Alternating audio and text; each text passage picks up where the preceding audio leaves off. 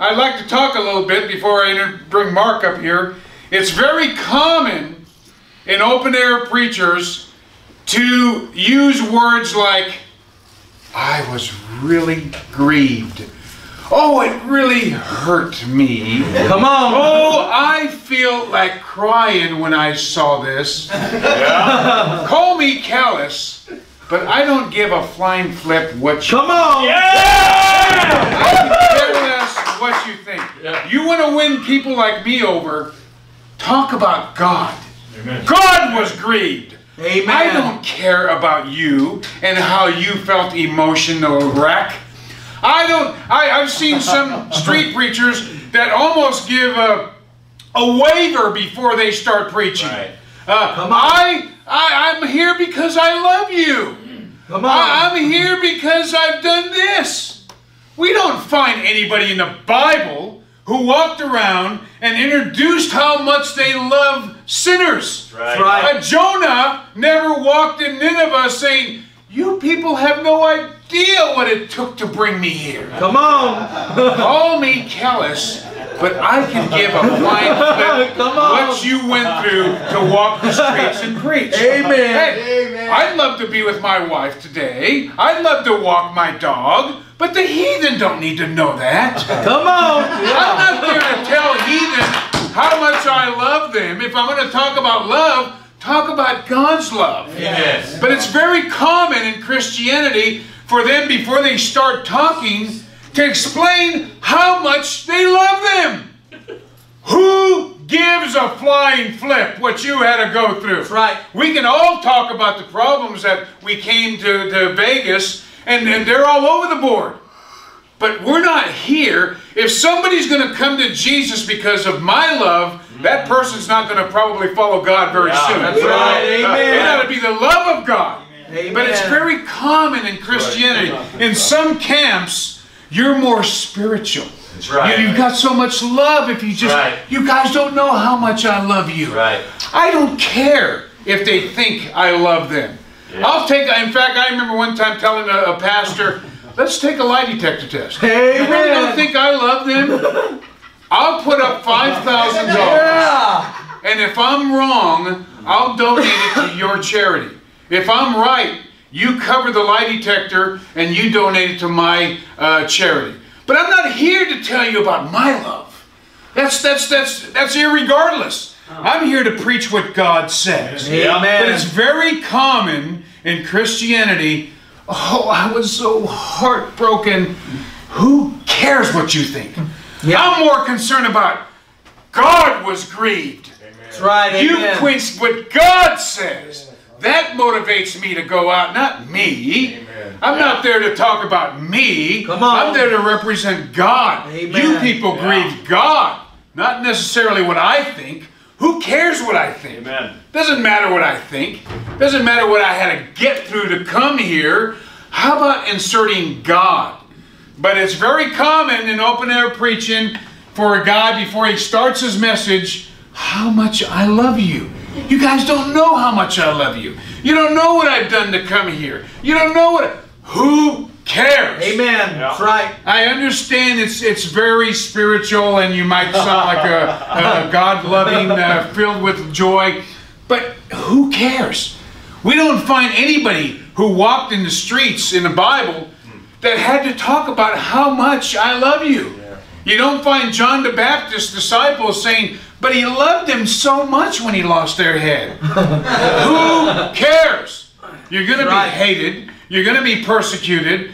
I can care less what you think of me. My whole core is what God thinks of you. Amen. That's the whole purpose. People have assumed that I'm hateful and horrible. I don't spend time trying to diffuse my name. You look up Ruben, Israel, Los Angeles, there's a million things going on with my name attached to it.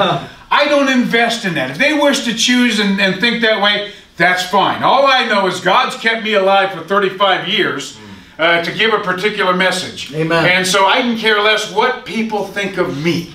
Amen. My name has been ruined anyway. It's what God says. I'm not concerned. I don't want to try to convince the heathen how much I love them and pamper them and give them a group hug and burp them over my shoulder. Come on. I'm not concerned about you. And I understand in some churches, wow, man, he really loves them. But when you run with guys like me, it's not going to affect me. We shouldn't worry ourselves whether the heathen know we care for them. Yeah. That's right. The reality is we're there to represent God, not pamper their ears. Amen. And so oftentimes it's very common, and it probably will be a bit more common, that street preachers are going to, I'm not like them. I've been with preachers where they will say, I'm not like them. That's right. I love you. I don't have signs like them. Right. Rather than saying, you know, maybe God's raised me to give a different message, but they want to make a gulf in between us and them. Yeah. I'm not there to let the heathen know I love them. Like I said, if I'm going to tell them about love, it's going to have God's name. Right. Not who I am and how much I care, but it's very common. It's almost effeminate for men to walk around saying, how much I really care. And oh, it just grieved me when I saw that. Who cares what you think? That's right. Since when did I start rotating my life about what you think? Yeah. How about being concerned with what God says? Amen. Boy, that's a motivating thing. You people grieved God's Spirit. That's motivating. You people angered a holy God. Not so much, you don't realize what I had to do to come out here. Who cares? That's right. Amen. You're not going to get a group hug from Uncle Ruben. You know, man your position and do what you're supposed to do. Be motivated by God. God should motivate you. And like I talked earlier today, Christianity is not a glamorous religion. It started off with John the Baptist, who lost his head. Our Messiah died in between two thieves at a dump site. The guy that, the man that betrayed him committed suicide. The other 10 disciples died a variety of deaths. So there's nothing glamorous about Christianity. That's right. But do not go out of your way to tell people, oh, I just really care about you.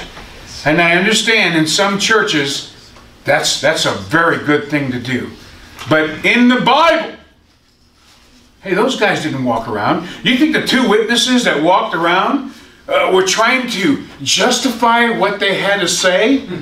Man, their words were fire. Right. Their words were fire. They weren't out there trying to explain to everybody, this is our motive, brother. Who cares what people think? You need to be faithful to God, and if you're going to be concerned about love and emotion, be concerned about what God thinks. God has emotion. Yeah. God actually has emotion. He's angry, He's happy, He's jealous. We're made after His image and likeness. The same emotion that you have, we're wired with from God. Of course, His is much more righteous, but nobody ever thinks that God was grieved. There's a Bible verse where God says, I never thought you would do that. It never entered into my mind. Right. Look at what you've done. That's How about somebody being emotionally involved with God doing that? Yes. Rather than them saying, but I just love you.